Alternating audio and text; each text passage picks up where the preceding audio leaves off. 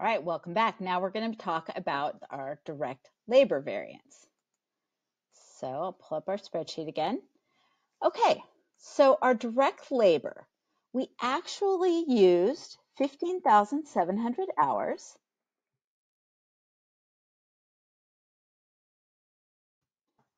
And we actually paid $16.50 per hour.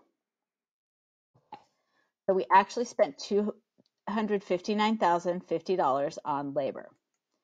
Our standard cost for making 8,000 units is 2 hours per unit at $16 an hour. So we expected to spend $256,000 to make 8,000 units. So our variance is our actual minus our standard cost. And it's $3,050, and it's unfavorable because our actual was more than our standard. All right, so let's go look down here. We can split our direct labor variance into a rate variance and an efficiency variance. So the rate variance tells us if we're paying a higher hourly wage or a lower hourly wage than we expected, than standard. And our efficiency variance tells us if we're using more or less hours than we expected per the standard. Let's start with our rate variance. Our rate variance is actual hours that we used times the actual rate that we paid minus the actual hours that we used times the standard rate that we paid. So let's take a look. Our actual hours times our actual rate is we actually used 15,700 hours, and we actually paid $16.50 an hour.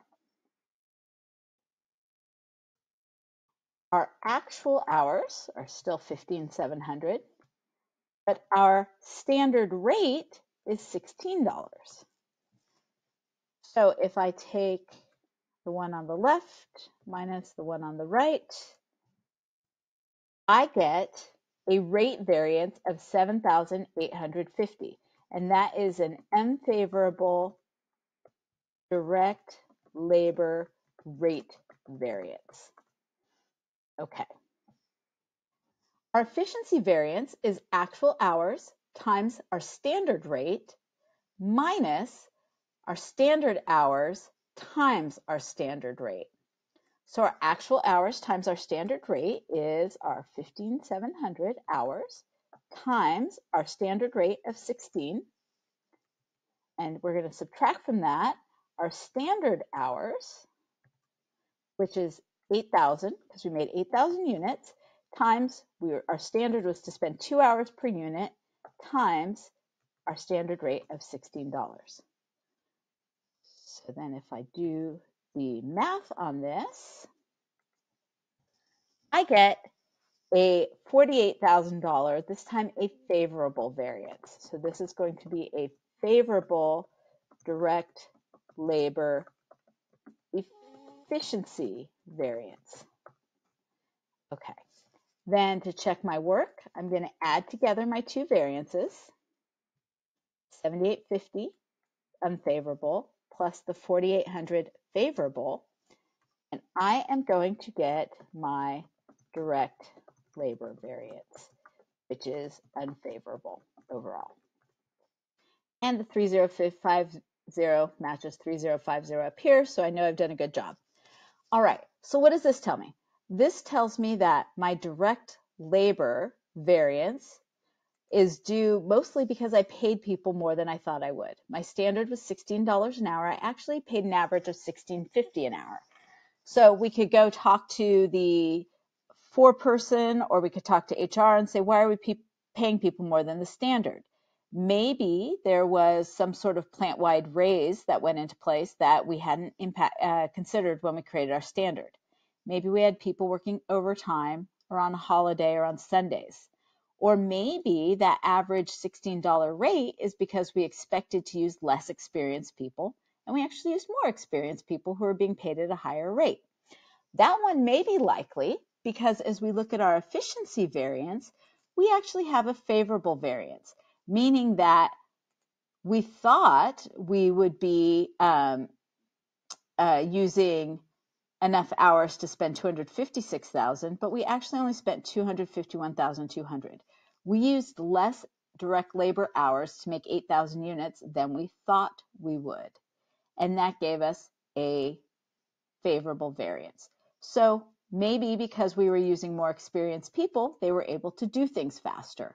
Or maybe the standard is outdated and we've implemented some new technology whereby it doesn't actually take 2 hours per unit anymore. These are all questions we can ask when we're trying to find out why did we have a direct labor variance. All right, let's toss the overhead in here because this one's quick and simple, and then we'll go on to the more complicated overhead variance analysis. All right, so our actual overhead is $198,000. Standard is for 8,000 units is 2 hours at $12 per hour because we're allocating $12 per direct labor hour. So 192,000. And our variance, taking our actual minus standard, is 6,000 unfavorable. So all told, to create our 8,000 products, we thought we would, or we actually spent $849,900. We thought we would spend $832,000, and that variance in total is 17,900 unfavorable. So if I just told you the 17,900, you would say, oh my gosh, that's a big variance. I wonder what caused it. But because we've broken it down by direct materials, direct labor, and overhead, and broken down direct materials by the price and quantity variance, and direct labor by the rate and efficiency variance, now we know where to go looking for what is causing our variances. All right, that's going to sum up the direct labor variance plus the extra stuff I threw in. In the next video, we will talk about our overhead variance and how we can analyze those. All right, see you then.